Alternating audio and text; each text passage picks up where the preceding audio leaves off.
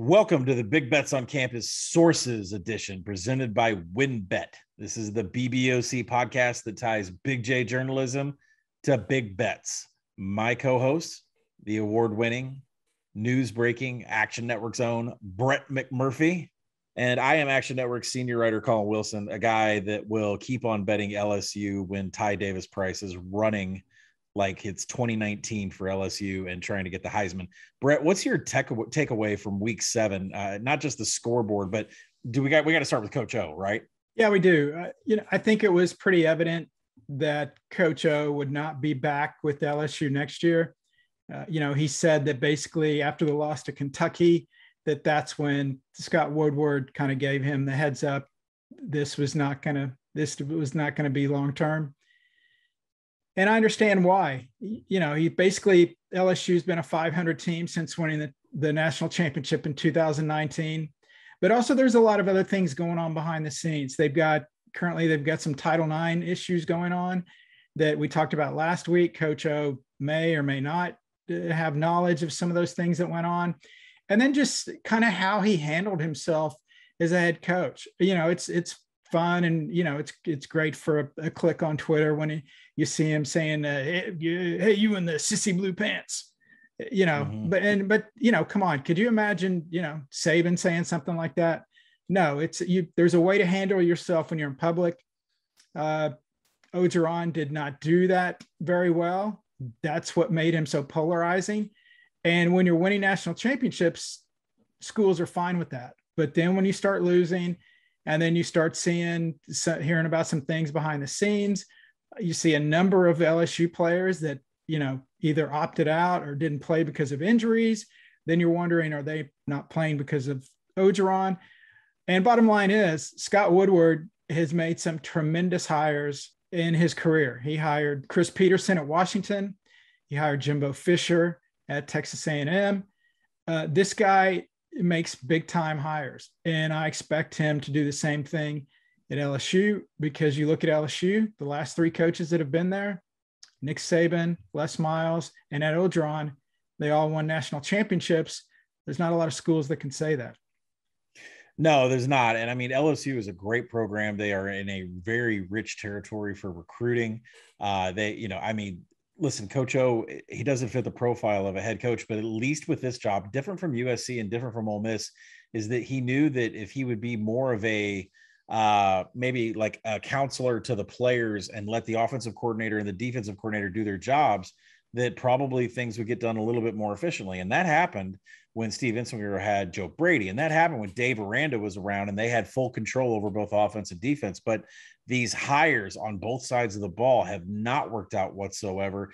And then things started leaking out last week about how the entire offensive game plan was being changed. Running schemes were being changed. They were going to start doing a little different zone blocking to see if it could amp up the running game. And then Ty Davis Price is running like a madman for more yards than I think LSU's had on the ground in years.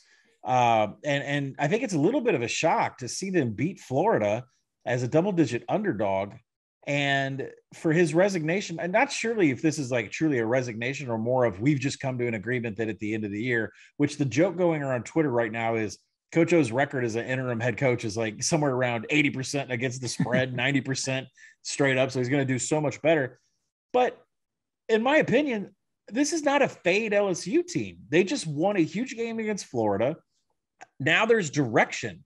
Like, we know that this is the swan song for Coach O, who's been along with this program for 5-6 decades. He played here. He's Louisiana to the heart. And, those players that signed up for LSU football to play for him are going to give everything that they have. These coaches are now officially auditioning for new positions somewhere else. And I might be playing LSU every single – I think I've already played them this week. I am, because Matt Corral is officially questionable. But I think LSU is a play-on team for the rest of the season. That sounds crazy. I think the general public is going to want to fade him, but doesn't everybody have the feeling like, let's do this for Coach O? Yeah, I think so. And I agree with you. And I think that's a large reason why Scott Woodward want to make this decision now. Basically, they came to an understanding they were going to get rid of Les Miles when he was there. And then Miles kept winning. And so they couldn't get rid of him. So they did not want the same thing to happen. They did not want LSU to win out, and then you're stuck with Orgeron for another year. So that's why they went ahead and cut the cord now. But you're right. You would think that those guys will play for O. And, the question I wonder is, will they let him take them to a bowl game? Because that, in essence, delays when the new guy comes in. Also, how many all the talent they have, how many kids are going to want to actually play in a bowl game that's going to be, Birmingham Bowl or Music City or something. They're not going to a New Year's Six game. So will they want to play in a lesser bowl? It's doubtful, but that's a few weeks off. Yeah, but the bigger thing too is also the early signing period. That thing got bumped up to, I think it's the Friday or Saturday when the first bowls start. And you would want to have your new head coach in place at least 10 days in advance before that early signing period for recruiting. So, the recruits know who that they're signing up for. So I think LSU even maybe participating in a bowl, it's a interesting, I don't know who's going to be the interim coach. Do the players want to play for someone besides Coach O? Why would Coach O do it? That's going to be an interesting thing. So I think their last game of the season is probably going to feel like the Coach O Super Bowl. And, I don't know. I'm probably going to be playing LSU from here on out. We're going to have some questions in the speed round about this, but let's cover the Jimbo Fisher angle, because you mentioned that Jimbo was a very successful hire before, and Jimbo came out and wanted to make it very clear that he is not leaving Texas A&M whatsoever. And I hate to ask this. I don't want to piss any fan bases off. That would be a lateral move for him to move over to LSU? Would he do it for the relationship that he's had in the past with the AD? He has everything he needs at A&M, and now Texas is in the SEC. It's not like there's this big divide. It's a lateral move to LSU, is it, or is LSU a more prestigious program? I would put LSU over A&M because you've won national titles there. Like I said, the last three coaches have won national titles. Texas A&M may have won a national title way back in the. Texas A&M has not won a national title because they have a blank trophy case waiting for Jimbo to put a national title in there. So no, I think LSU's a better job. You're the only team in the state. Texas A&M, you're divided with the state of Texas, and about 50 other schools in Texas. Obviously, you're one of the two biggest ones. But yeah, he's not going. He obviously knows the speculation that's out there. Everyone knows his relationship with Woodward. And also, Jimbo has actually been involved in at least 3 times for the LSU job. And for whatever reason, he was playing hard to get, or he wouldn't pull the trigger and do it. And I think Woodward and the LSU brass are like, okay, we've done the dance with Jimbo enough. He wouldn't do it. So we're not even going to consider him. But grab your TV guide on November 27th, LSU's final home game against Texas A&M. Which is very, very bad blood. Teams running scores up. And then when the two teams were competitive, we're talking games going into multiple overtimes, 2-point convert. That is a very heated rivalry. So yeah, that is definitely going to be a main TV watch with the audio. So I guess we'll revisit this about who we think the coach is going to be, but there's so many names I've read out there that I think all these other media conglomerates just immediately came up with 20 names. And I never saw anyone like Eric Bieniemy, like the offensive coordinator for the Chiefs. I didn't see a lot of names that came to my mind. So we'll keep talking about this as the weeks go by. I'm going to move on. Iowa lost, the Blue Bloods of Oklahoma and Ohio State. You and I have been talking about Ohio State for weeks that the schedule's there. They're going to get back into this thing easy. Oklahoma now looks like a national championship offense. I can't really say anything about the defense, but they're right back in the mix for the college football playoff. Is it pretty much assumed that because of the way they look that they kind of just go to the top? You and I definitely are gravitating them back towards the top, but is it clear that our top 2 is Georgia and Oklahoma now? Or is Ohio State up in that mix? Where are we going to go from here with who the top teams in the nation are?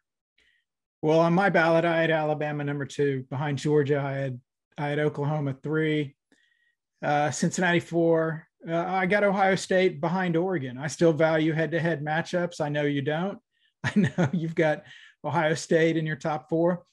The thing with, talking about Ohio State, Georgia, Alabama, and Oklahoma, and all the crazy upsets we've had, the more upsets we have, and if everyone just keeps beating themselves, then we're going to end up with those same 4 teams anyway.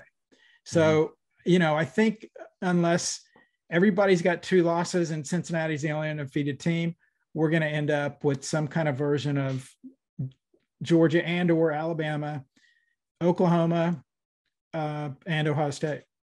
Yeah, as much as this for everybody's been screaming for chaos for 7 weeks now, I'm starting to see a clear path where the Blue Bloods all make it. Now, that brings me to Cincinnati, a team that, I thought should have made the playoff last year, continued to win games, even though I think their total game with Tulsa was delayed three different times. But, if things couldn't get any better for Cincinnati, the only hurdle they have left, they beat Central Florida. The only hurdle they have left on their schedule is SMU, and they get SMU at home.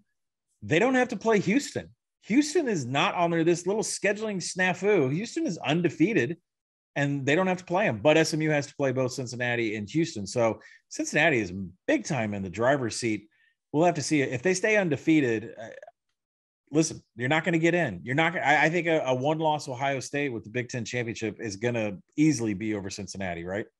Yeah, and you said, well, they miss Houston. I think they could get them in the American championship game, but right. Cincinnati needs to play more teams that are ranked. I mean, the fact they're playing, these tomato cans, Navy, Tulane, Tulsa, USF, the next 4 weeks, that doesn't help them at all. They can win all those games 1,000-0. It's not going to help them. People are going to just sit there and say, oh, you beat a bunch of bad teams with losing records that you were supposed to beat. Who have you beaten on your schedule that is either A, ranked, Notre Dame currently, or as a winning record? Right now, they're down to Notre Dame. They play SMU. And I believe that's it, that has a winning record right now. So they only have 2 teams on their schedule that have a winning record. I know the Group 5 doesn't get a lot of respect, but I just can't wrap my mind around thinking that a team that goes undefeated, and if they only end up playing, I guess Houston would be the 3rd, 10 of the 13 opponents had losing records. And you beat 2 Power 5s. That to me is not a playoff resume. Well, they need Notre Dame to win out. They needed Indiana to beat Michigan State. Indiana's 500 at best. I don't even have them going to a bowl game now. They're probably going to be 5-7. Yeah, I mean, UCF is a shell of itself. I mean, that sucks for Cincinnati, but that's the reality of it. Yeah, Mikey Keene is not Dylan Gabriel. So, Central Florida was not as big of a hurdle as we thought it would be. I'm going to pivot. There's a couple sneaky teams out there that are undefeated or maybe have one loss, can win their conference championship. But Wake Forest specifically, I know this is a team that I laid a wager on a couple of weeks ago to win the ACC. The remaining schedule is Duke, UNC, NC State. That's a huge game. Clemson and BC. So there's work for Wake to do, but the real focus on a Power 5 really comes down to the Pac-12. You and I did a great job calling Utah to beat Arizona State, but it did kind of take Arizona State out of any kind of national title contention. The Pac-12 may officially knock themselves out of the playoff this weekend if UCLA is able to beat Oregon. So is this probably the last time we're ever talking about the Pac-12? If UCLA beats Oregon, yes. If Oregon wins, I still think they're alive. They do have the head-to-head. The question is, what will the committee do with the 12-1 Pac-12 champion Oregon and a 12-1 Big Ten champion Ohio State? Who would they rank higher? They value the head-to-head a great deal, but looking at the schedules at that point, Ohio State, if they do go 12-1, they would have victories over ranked Penn State, ranked Michigan State, at ranked Michigan. So that's 3 wins. Oregon would have the win against Ohio State. And that's it as far as ranked teams, unless they get somebody in the Pac, unless Utah's ranked or somebody. But so you basically 3 ranked opponents versus none or one, or excuse me, Ohio State was ranked. So 3 ranked opponents for Ohio State, 1 for Oregon, but Oregon won the head-to-head. So how much weight does that carry? I hope that happens. It'll be fascinating. Again, it doesn't matter what you or I think. It's a beauty contest. It's the opinions of these 13 individuals. Yeah, it's a really interesting weekend in the Pac-12 because If Oregon loses that game, you're potentially looking at a Utah-Oregon State Pac-12 championship. Oh, they play this weekend. So, someone's got to take a loss there.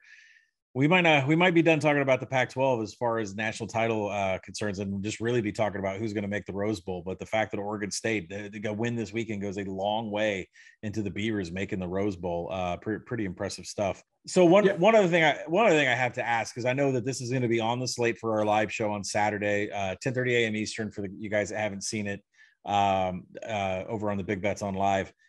UCLA and Oregon playing this weekend. Is this a big deal to Chip Kelly? Like, I mean, it was a mutual parting of ways. Like, there's other things I want to do.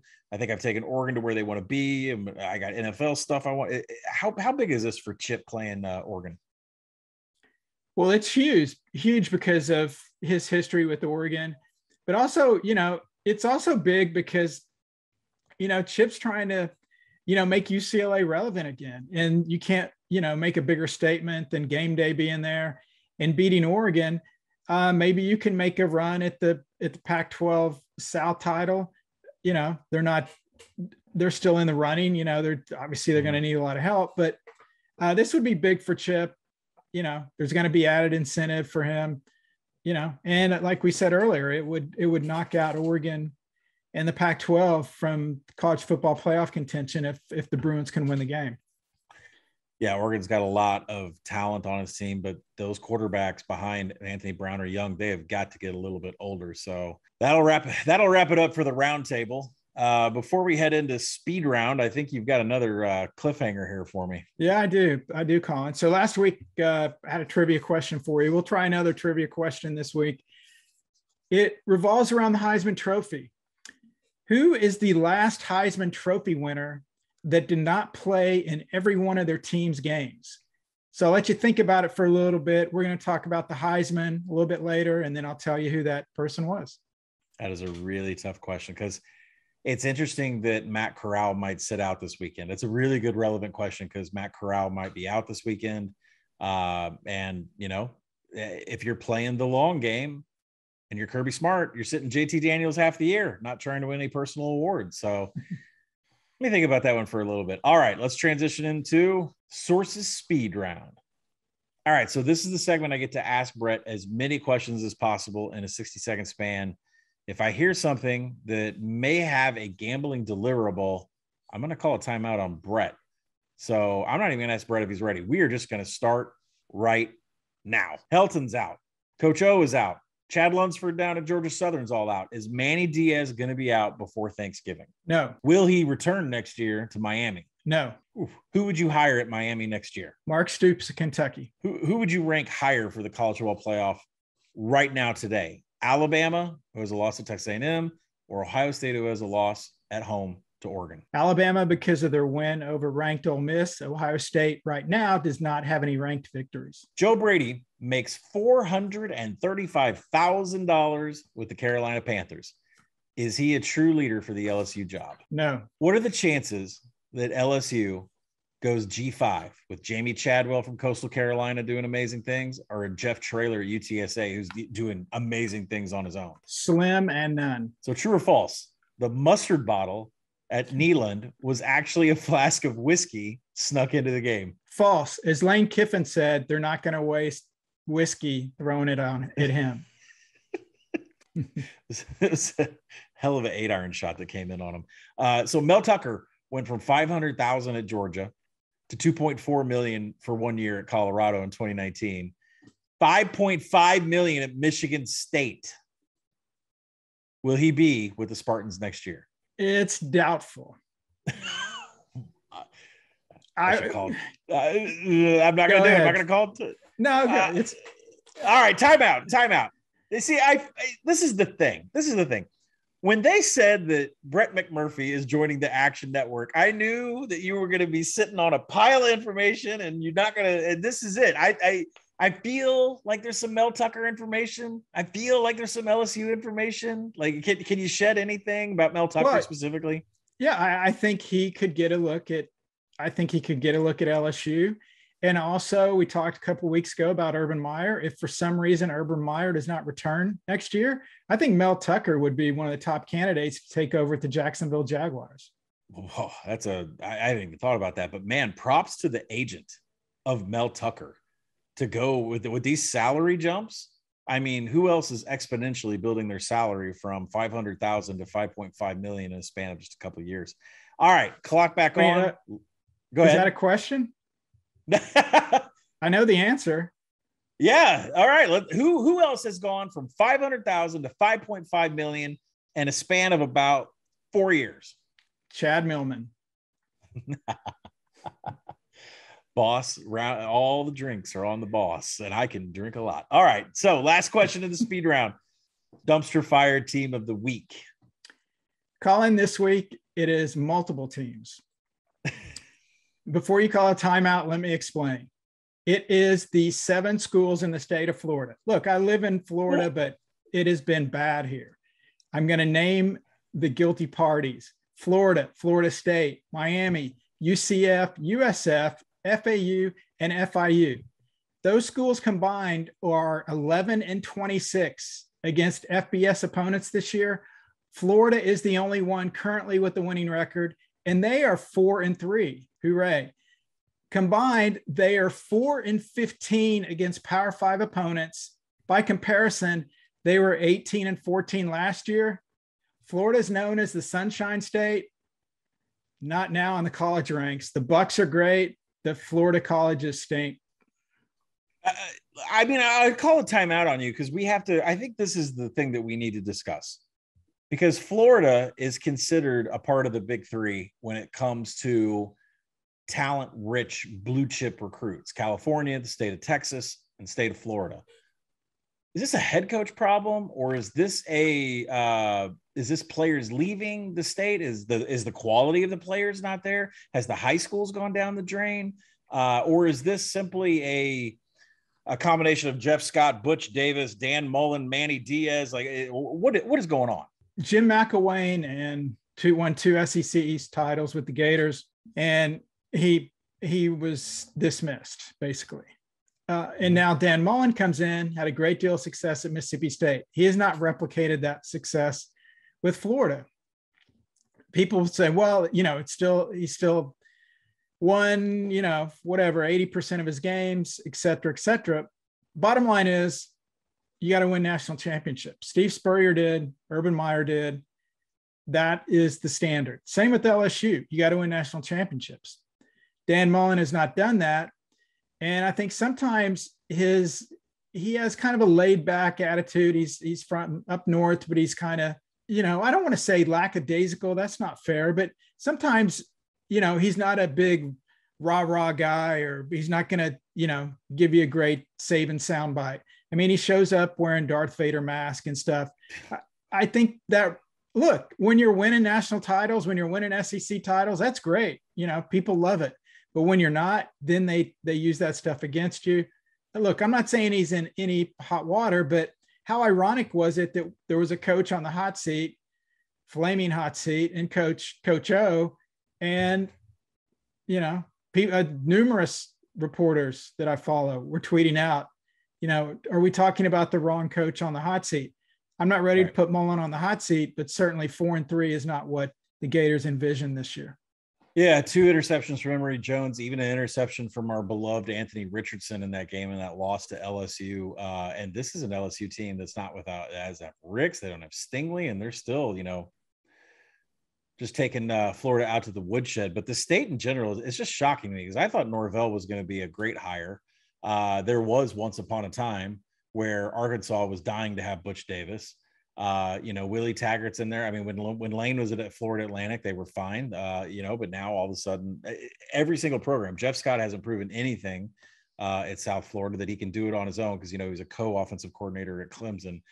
It's quite an interesting scene what's going on down in the state of Florida. All right, we're going to segue over to the AP Top 25 versus the Action Network Top 25. So, Brett, it was really good to wake up on Sunday morning and see like you and I have agreement on the top 3, but it all really fell apart after that. We agreed on Georgia, Bama, and OU.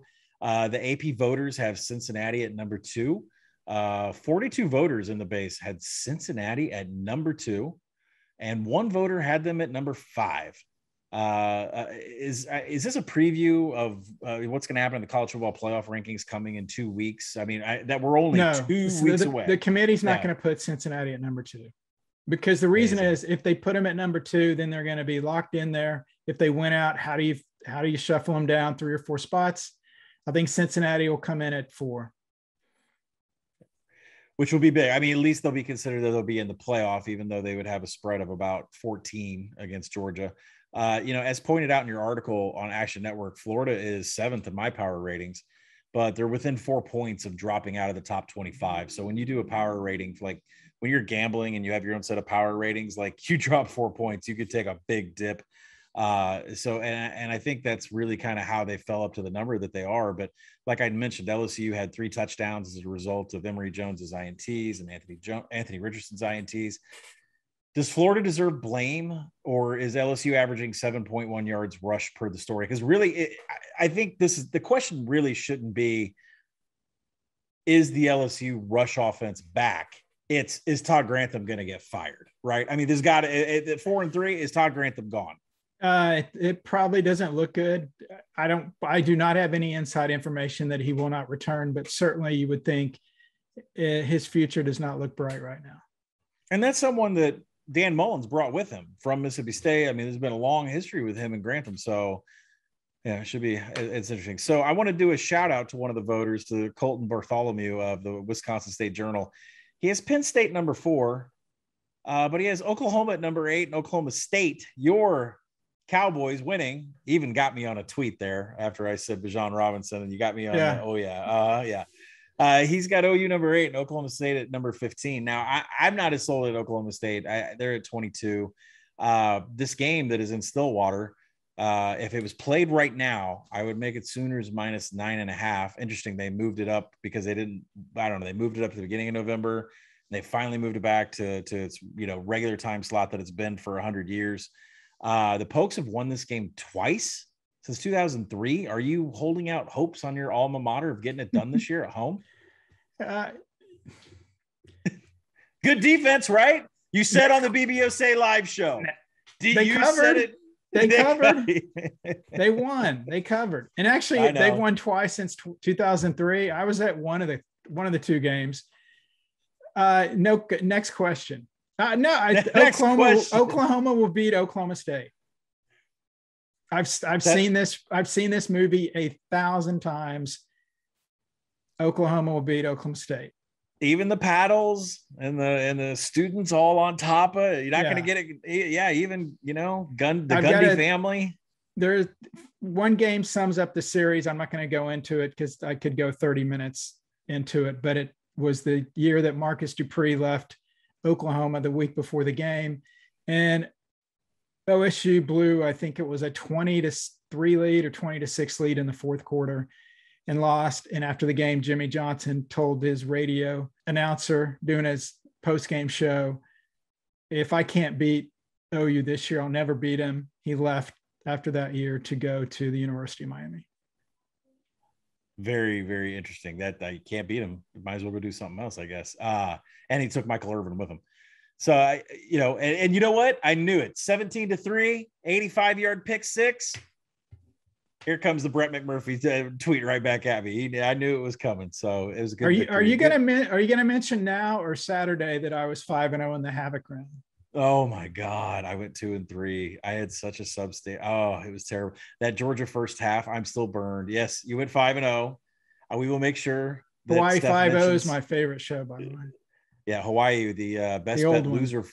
Oh, I was going to say Hawaii, my best bet, a loser, up 17-14, and somehow did not cover a 14.5 point spread. So yeah. Hawaii is a bad word in this house this week.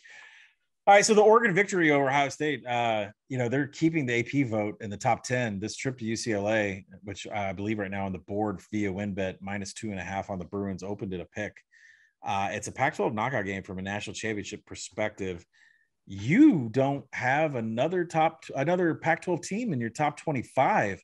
Does the Rose Bowl representative move to Utah, Oregon State winner with the Ducks loss this week? Like, what are we doing in the Pac-12? Could we possibly see like a 4-loss team in the Rose Bowl this year?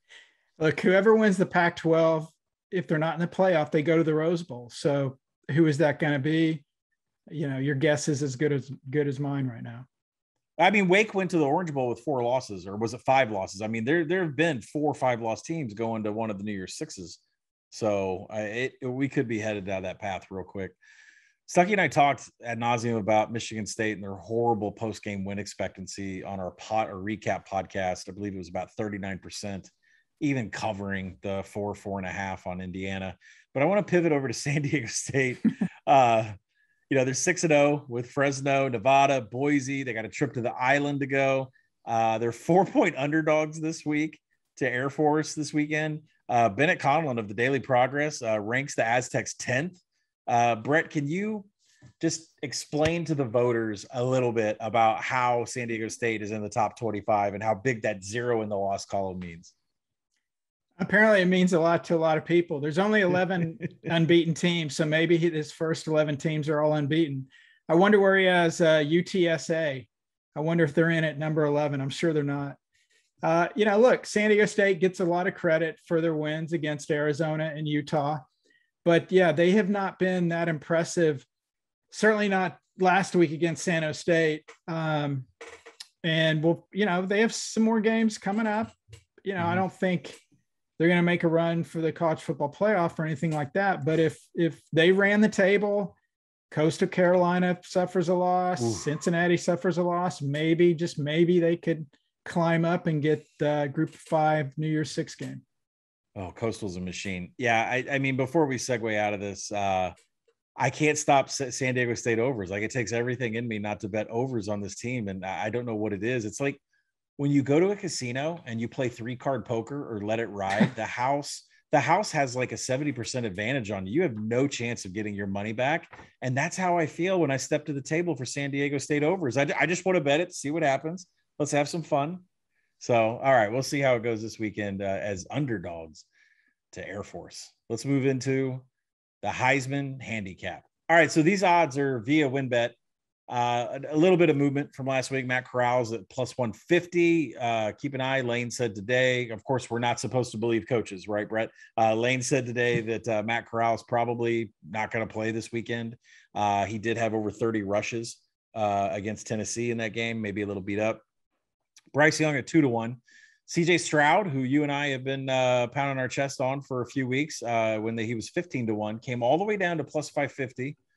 WynnBET now has him at 8-1. Desmond Ridder for Cincinnati is 10-1. And then I'll mention some running backs. I still can't see running backs on teams, winning this at all. Bijan Robinson, 30-1, who he's an animal. I mean, absolute, savior for Texas. When that thing's rolling, he's hard to stop. But Brian Robinson Jr. over for Alabama at 50-1.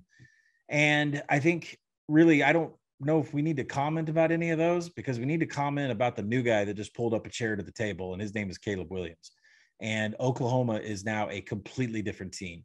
And listen, I said 2 weeks ago, we got to put Caleb Williams in the game because he makes safeties and linebackers stay in the box and really respect what he does with his legs, which frees him up to throw the ball. He looks fabulous from an eyeball standpoint, throwing off his, the left leg, the right leg on the run, hitting guys just on target. WynnBET currently doesn't have a number on Caleb Williams, but they have the field at 8-1. And they should just take that field off and say, this is Caleb Williams. He's at 8-1. There was a book that left Caleb Williams open at 50-1 on Saturday, which I was happily dipping into. What's the realistic chances? And you're going to have to help me out here, because I know Trevor Lawrence came in after 4 games. He didn't win the Heisman. I know that there's probably some other precedents here, but what is the realistic chances that a guy that only has 609 passing yards and 9 total TDs, had just 1 passing attempt to Kansas State, a handful, before that against Western Carolina, a guy that's only played 2 games, what's a realistic chance this guy has of winning the Heisman? I think it's going to be tough, Collin, because at the end of the day, he will have only played in basically 7 full games. And how are you going to compare 7 full games of what he's accomplished against 13 games against Bryce Young, 13 games with Matt Corral, CJ Stroud, 12 games. it's going to be difficult for Heisman voters. I know every Oklahoma fan will say, well, of course he deserves it. Barry Switzer was tweeting, yes, he should be considered for the Heisman. Well, of course, that's their guy. But if you were talking about a guy at another school, would you feel that strongly? I don't know how I would vote, and I haven't even thought about it. I guess when we get to that point, I will have to make that decision, as will the other 5 billion people that vote for the Heisman. I don't want to say he definitely can't win it, and I don't want to say he definitely can win it, because I really don't know. We've never really gone through anything like this before.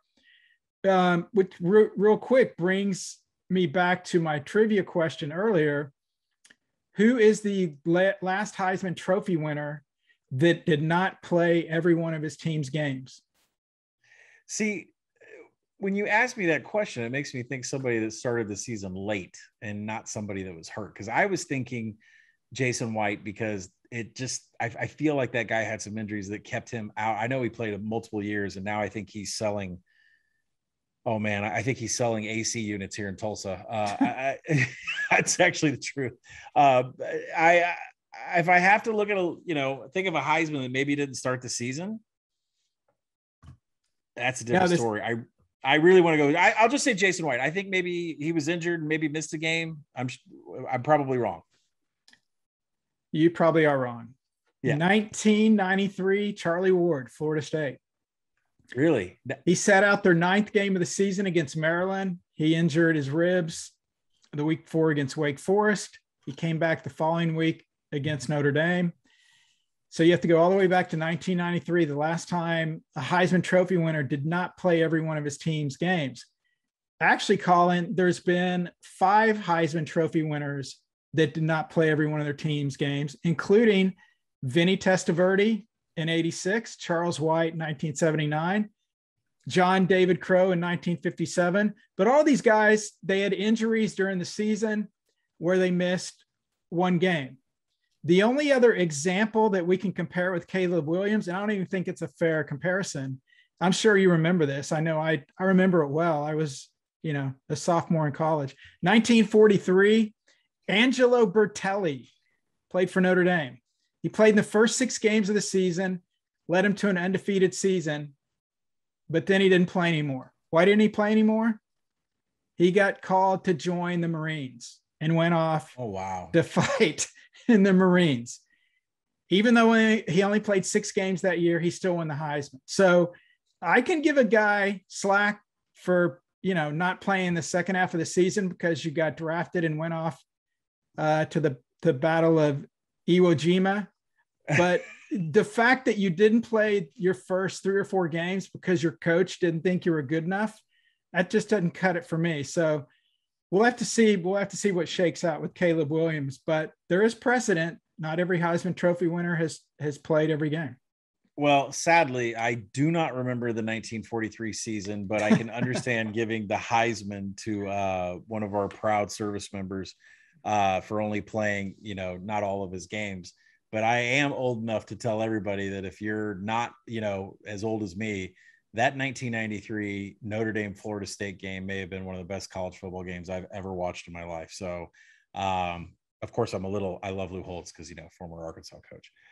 All right, Woo Pig Suey, let's move into the playoff payoff. Where we won't mention Arkansas. Listen, all right. I mean, I didn't get to talk about this with Stuck. Pittman came out. He said, we're beat up. We're tired. We're beat up. We're tired. And then one of the reporters, these local beat reporter guys, like, well, what do how do you think that you're going to react to this for the rest of the season? And Pittman was looking at him like, can you say that again? How do you think you're going to react for the rest of the season? And Sam Pittman said, do you think we're going to quit? Like, no, we just played 4 big ranked teams in a row, right? We're beat up. We're tired. Arkansas after UAPB and the bye week is going to be fine. We're going to a big bowl. Okay. Don't worry. All right. Next, back to things that matter. Go ahead. Back to things that matter, because I don't want to be in your Birmingham Bowl. The playoff payoff. All right. So Georgia is now plus 100. Foregone conclusion that they're going to be in the playoff, no matter if they lose the SEC championship to Alabama, who might not get there. I'm still racked on the audio. I said that they were going to lose a game. Oklahoma 8-1. Ohio State 10-1. And then after that, completely drops off. Cincy 30-1, Michigan 30-1. And I agree with these numbers. Ole Miss 80-1. I don't even know how Ole Miss gets in. Oregon 200-1 is a one-loss team. Iowa 300-1 can still make it if they win out. The one thing that I wanted to mention on here is I did lay $100 on NC State at 1,000-1 to win the national championship today. And that sounds like a joke, and I probably shouldn't be podcasting about it. But their remaining schedule, Miami, I remember, they have the lead in their division. Their remaining schedule, Miami, Louisville, Florida State, Wake, Syracuse, and North Carolina. I have NC State favored, projected to be favorites in every single one of those games. And then what do they get after that? A coastal team. At 1,000-1, I'll roll the dice. I'll easily roll the dice. You have to win 7 games in a row where you're favored, 1,000-1 odds just to get in the playoff. That's a lot of headroom. So I'll throw that aside, Brett. NC State isn't going to win the national championship, but from a value perspective, 1,000-1 at WynnBET is something that you should hit. Do you like any of the teams that we just talked about? Well, I had 2 questions. One, so you're obviously going to hedge that if they got to the playoff. Yeah. Okay. So you just got to find like $500,000 to put on the other side. And then the other question is, so Alabama plus 225, what is that point spread wise? What would you get 225 on? Yeah. I mean, plus 225 equates to a 7-point spread. Maybe 7.5, depends on the juice on the 7.5, but definitely a 7-point spread. So there's no way Alabama would be a 7-point underdog to Georgia. No, I mean, right now I would have it 4.5. So, okay. So I wouldn't touch anything then. Yeah, and you have to think they're going to play each other, right? I mean, if they're both going to make the playoff, they're already going to play each other, but that may widen the gap. I mean, that plus 225 to win the national title, if Alabama loses that game, it's not going to be plus 225 in the rematch. It's going to be even higher. So I don't think there's any value in taking Georgia. If they lose that game, they're going to be a big dog. I don't think Georgia is going to be anything more than minus 150 in a rematch against Alabama. Alabama, that number is going to be even better if they have a rematch. So, Oklahoma, we're right back to where we started. They were 8-1 to start the season. So if you didn't get it in August or July, there it is again. And as far as Ohio State's concerned, they're going to be there, but there's nothing that tells me that Kerry Coombs and this defense is ready to take on some of these big boy names. I think Oklahoma State's offense would have a field day with this Ohio State defense. So we'll have to see how they improve as they go through their schedule. No long shots for me. It feels pretty set. I mean, no Cincinnati for you, Brett. No Oklahoma State for you. No outsiders really sticking out to you at the 50-1 range and higher. No, I don't think it's. Nobody really liking that. Okay, so we're going to punt on the playoff payoff this week. I am going to say that NC State at 1,000-1 it doesn't hurt to take somebody that can't win the national championship, but has a shot to get to the playoff, creating just a monster hedge. And these people that do this in college basketball, you can't hedge a futures ticket in the Sweet 16. You can't hedge a futures ticket in the Elite 8. You can't hedge anything until you get to a semifinal. And NC State, 7 in a row against, and they should be favored. We'll see what they can do with that 1,000-1. All right, everybody, go look for your Caleb Williams Heisman tickets. It's a precedent. Even Brett, a Heisman voter, doesn't know what he's going to do, which means that's opportunity for us to gamble. Go find the best Caleb Williams number. As for Brett, this has been Big Bets on Campus, Sources Edition. Tomorrow afternoon, you can hear our red hot group of 5 experts, Mike Iannello and Mike Calabrese, on our G5 deep dive episode. And late Thursday night, Stuckey and I will return for our week 8 betting preview, all right here on the BBOC podcast. Brett has to get back to literally chasing things in his phone is what he's doing right now. I have to get back to losing more money on betting Hawaii football. So thanks for joining me, Brett, and I'll see everybody at the window.